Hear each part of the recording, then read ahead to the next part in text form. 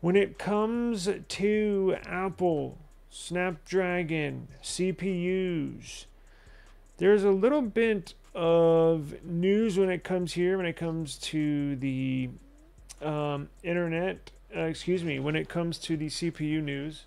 Check this out, and we'll get out of here on this. So let me pull this up on my end. So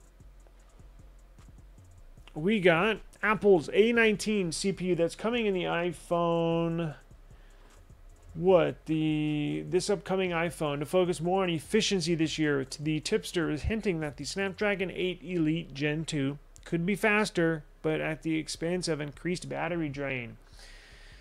So those of y'all that are familiar with the channel, I have a love-hate relationship with this year's Snapdragon flagship CPUs and a love-hate relationship with Samsung Galaxy flagship devices. The traditional the traditional Snapdragon 8 Elite overheats on me. The 7 core that's in the S25 Edge has been perfect. So it looks like Apple, as you know, I think with the release of the iPhone 15 series, remember they dealt with that overheating issue? Well, CPUs were just cranking out a ton of power, way too much power, and they basically had to tone it down with a future update.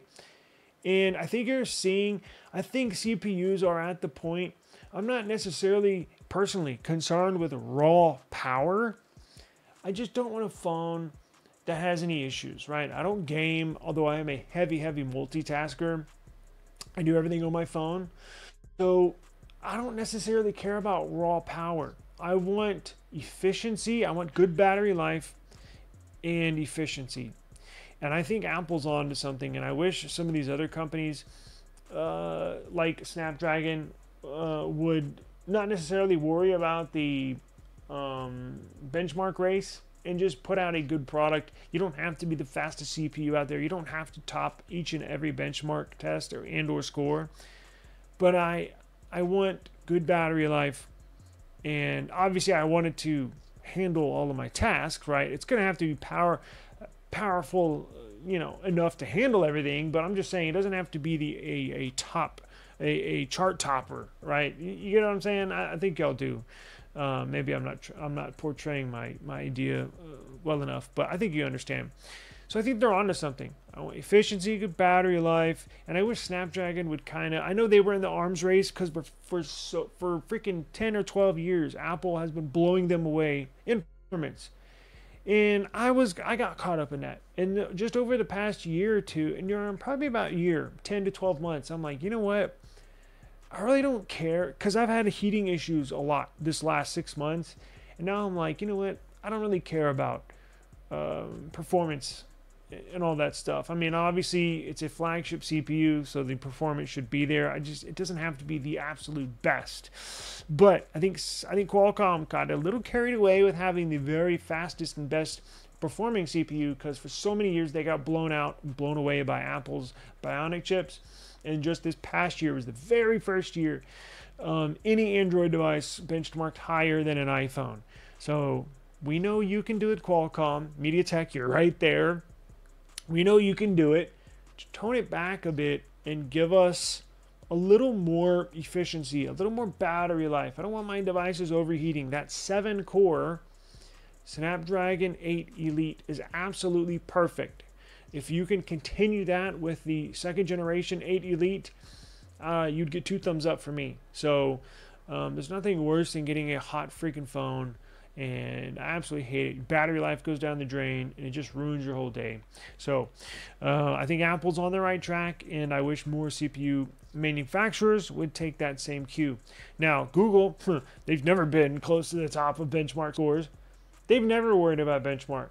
Now, maybe we can kind of see why, right? They're more geared towards efficiency. They're more geared towards AI. They're more geared towards the whole experience, right?